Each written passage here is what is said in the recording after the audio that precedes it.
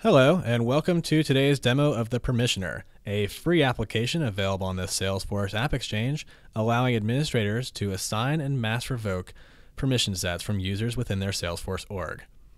The Permissioner consists of a custom application and custom tab, and on this custom tab we have three subtabs. Instructions provides a resource for administrators to look and view how to use the application if they ever need to glance back after using it once. It's just that easy. From here we can take a look at assigning or revoking permission sets. Now the heart of this operation takes place on our assign and revoke subtabs.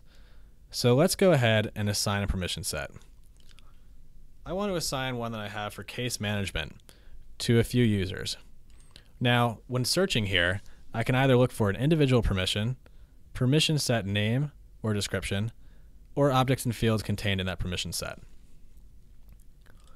Now I've found this one I want, case management perm set. Now it's time to assign to some users.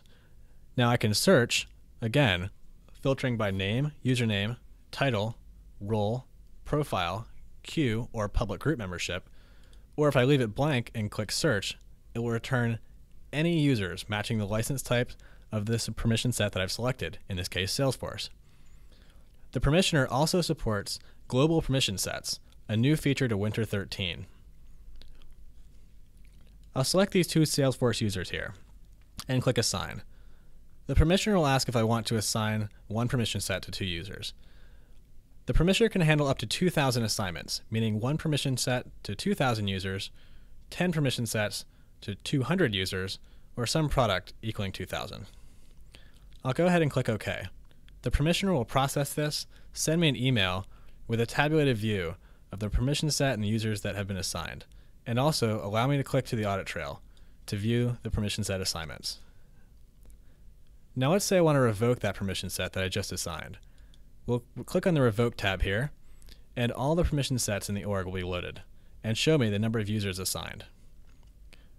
I'll grab this case management, and it shows me all the users that are assigned to this particular permission set.